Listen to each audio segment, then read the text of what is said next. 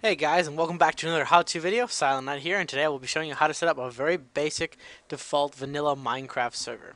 So this is actually fairly simple. First you want to go to minecraft.net. You want to have to go and get the actual jar, or now the exe for launching the server itself. You'll click download now. If you have to, sign in. Download now. Then under multiplayer server, you're going to want to, if you're running on a Windows and you just want to set up server easily, this is going to be your option. You're just going to click Minecraft server exe, and then you want to download that. And then once you have that download, you're going to want to find that in your downloads folder, and you want to put that in whatever folder you would like to actually create the server files in.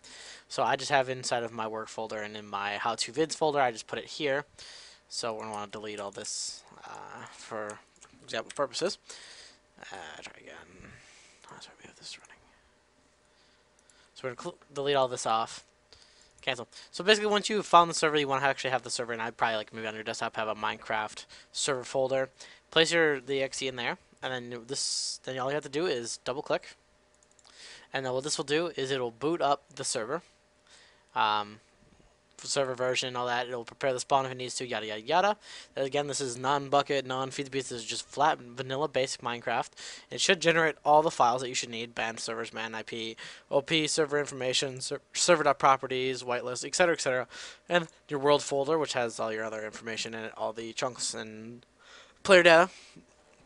And once that's all generated, you'll have this Minecraft server exe running. This is your console basically, where you can put in commands here, list players, give player items, yada yada yada. That's where we put it all in the commands. You'll see all that stuff here.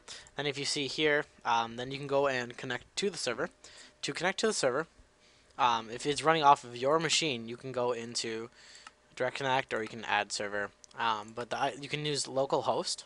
You can see server address is localhost. If it is on your machine, you can do this: join server, and you should be able to join right into the server. Mine will fail, however, because I have the outdated client. I'm running a 1.4.7 with my Feed the Beast, so I can't actually connect.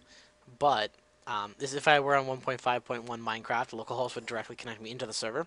Otherwise, to have other people connect to your server, you can sit, and all you need to do is give them the IP of your computer. And to do that, all you have to do is go to Google and type in anything like "what is my IP" or "what is my IP.org." That is my IP generally, and then you can Google search it, and then the first one should be like "what is my IP.org" or "what is my IP.com." You click that, and it should just blatantly tell you your IP address is, and then just give that directly to give it to whoever, your friends or whoever you want to play. Give that IP to them, and they should be able to directly connect onto your server. And that, guys, is really simple, and that's pretty much how you set up a really basic vanilla Minecraft server. Alright, I hope this helped you guys, and until next time, you guys take her easy.